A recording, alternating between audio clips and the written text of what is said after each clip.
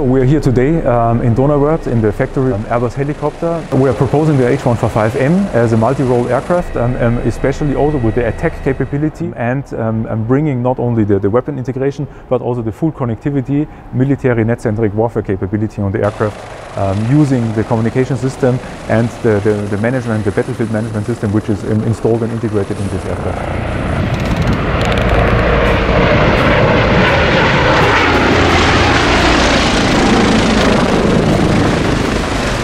The H145M is a 3.8-ton light twin aircraft, and with its basic capability as a utility aircraft, it was used to develop a full multi-role military aircraft. Multi-role starts with utility missions, search and rescue missions, transport missions, but also culminating in what we call attack variant of the aircraft. And the configuration you see here today is a fully configured attack aircraft H145M with the H4 system. So we have a weapon carrying capability left and right, externally 2 times 200 kilograms on a standard NATO interface. And currently we have integrated and qualified 3 different weapons, unguided rocket with a laser-guided rocket capability.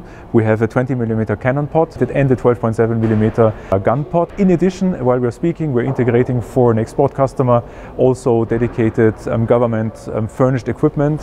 The H4 system is designed to integrate a full range of weapons, starting with standard ballistic weapons, but also laser-guided rockets as well as missiles, anti-tank missiles. And the system is prepared to be agnostic for different missiles and weapon systems to be integrated.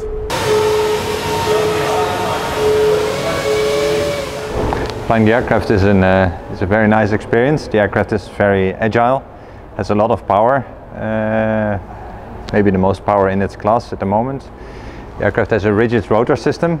It's actually the same rotor system as being used on the BO-105, which we all know from the Red Bull videos, being a very agile aircraft as well.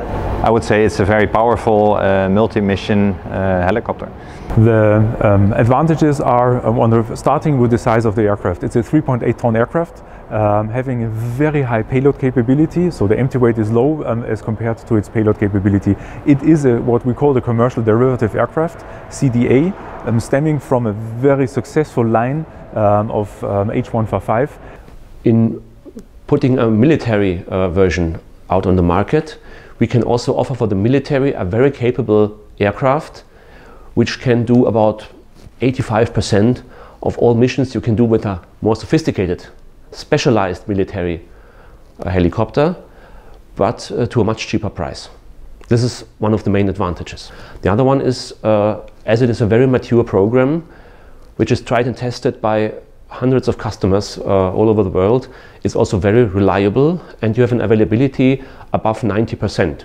Which is unprecedented in military equipment. Yeah, the missions, that's I think one of the biggest benefits of this aircraft is the re-roll ability of this aircraft. At the moment it is equipped with the H4 system, with the weapon systems, but it can be very easily re-rolled in a matter of hours to, for example, troop transport. The entire cabin is still free. The orange equipment you see here is flight test equipment, which normally is not there. So the entire cabin seats can be installed within a matter of minutes, and you can re-roll the aircraft for troop transport.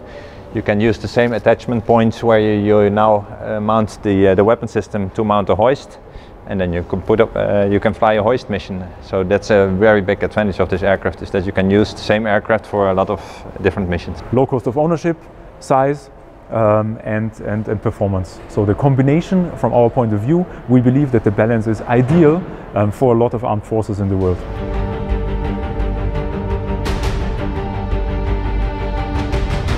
Is the main factory in Germany, where we are building in serial production the EC135, H135, the H145, as well as the NH90 as the main industrial activity. And out of these serial production, we're also building the military variant, the military derivative, the H145M, here in Donauwörth in Germany.